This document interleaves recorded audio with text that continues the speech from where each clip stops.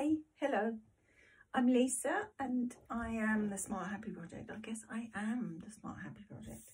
And today on this video, I wanted to do the model of the solstice because it's the solstice next week. This is an activity that I must have shared countless times, like through loads of emails, and it's in the 365 journal. And it just shows our position within the passage of the year and the pattern that we travel through. So we use this printout, which is the solstice model, Solstice and Equinox model sheet. It comes in part of the new pack that I put together, launching this summer.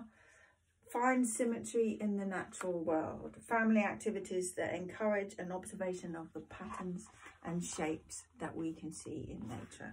And it's got the model of the solstice model in it, phases of the moon, charting the phases of the moon, lots of scavenger hunts, things like that. So anyway, I'll talk more about that in another one.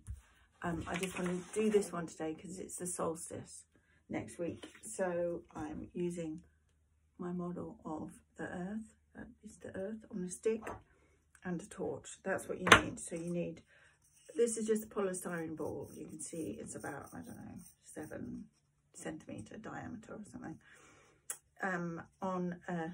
with a stick through the centre, just like a kebab skewer, and a big dob of blue tack. So I'm going to set up the model now and put the camera above it so you can see it. Okay, right, so here we are set up. I've got the printout, my globe on a stick, a glob of blue tack and a torch. Okay, so the first thing, make sure the skewer, the stick, is going through the axis of your ball. So this acts as the earth, and then this is the earth, the axis of the earth. So this is the south pole, this is the north pole.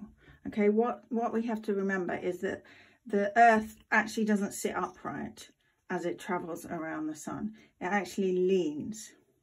So it's called the axial tilt. The axial tilt is actually, I think it's something like 23.4 degrees, if I remember rightly. And it's this axial tilt which is actually really important, because this is what gives us the seasons.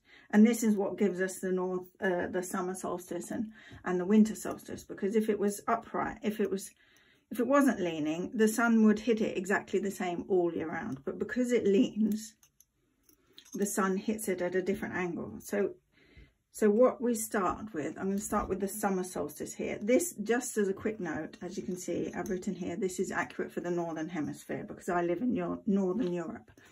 So if you're in the southern hemisphere, the winter and the summer solstice are swapped, and so are the equinoxes.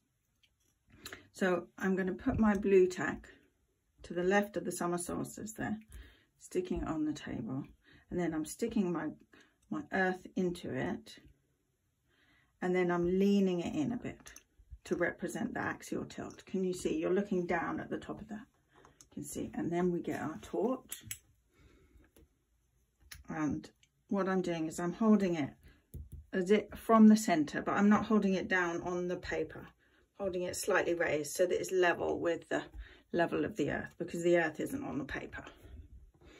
And you can see here that the light from the sun hits the north pole and slightly around the bottom. It doesn't quite hit the south pole. And if you imagine that during the course of the day, the earth spins on its axis, doesn't it? It spins around.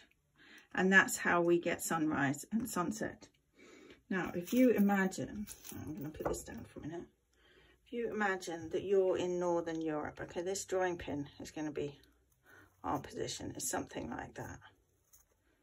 Okay, that's the approximate latitude. So imagine that's you. Okay, here you are basking in your midday sun on the 21st of June. Okay, and then as we turn, the sun will set and you go into night time. But it's a short night, and then you come around again because there's quite a bit of sunshine, and then for the next day, this is this is your summer pattern. Because you spend longer in Northern Europe, you spend longer in daylight than you do in sun. So that's the summer solstice. And then if we go round, we go straight to the winter solstice now, we do the same on the other side. And remember, it's tilting, but it doesn't tilt, doesn't turn to tilt that way. It carries on tilting that way. So we stick it here on the winter solstice. Okay, I'm going to turn you in Northern Europe back up there. And then the sun again. And can you see I'm raised above the paper, but can you see how the light is not hitting the North Pole now because it's in shadow? But I'm still getting a bit there. That's my short day. It's my really short day in Northern Europe there. And then I'm turning, now I'm in darkness, But if you could see underneath the globe, which you will be able to do if you do your own model, you'll see that the South Pole is in sunlight, which is how the southern hemisphere experiences their summer solstice when we're having the winter, because they're on the other side. So there you go. That is your model of the solstice and the equinoxes. So just to show you the equinoxes, the spring equinox is up here. So again, we're leaning. So for the winter solstice, we were leaning away from the sun in Northern Europe. For the summer solstice, we're leaning towards the sun. At the equinoxes, again, see the sun is coming out from the side. You're not leaning towards it or away from it. You're sort of leaning parallel to it. So the spring equinox is usually the 21st of March. And you can see how there's an equal amount of sun on all of the globe there. Because the lean is to the side, it's not towards the sun. And that's how everyone on the planet gets equal amount of light at the spring solstice, and also then at the autumn solstice, which is here. And then it's the same, we're just looking that way. But from looking at it, you're looking slightly behind it, so you're seeing more darkness because you're behind it. And for the purposes of the illustration, you can see this is all in sunshine and this is all in shadow. But they're the same, they're just opposite each other in the year. So that is our journey throughout the year. So we start the spring equinox, and then the summer, which is where we are next week, autumn and winter. There you go. And that, my beautiful friends, is the solstice model.